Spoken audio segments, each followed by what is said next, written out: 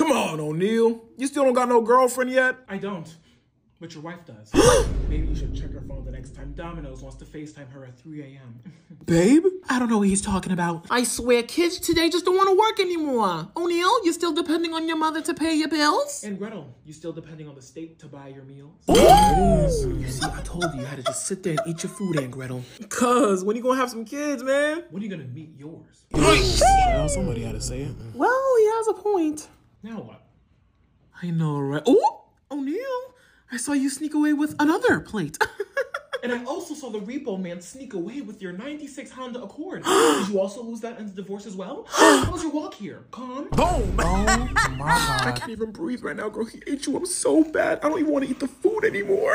O'Neal, how do you fail your math test? That's why I got my GED. At least I know my DAD. That's enough! We're having fun! O'Neal, you need to check on that nasty and disrespectful attitude of yours. And you need to check on that wig that's slipping.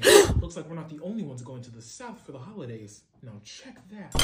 What? Yeah, it is slipping like a little bit.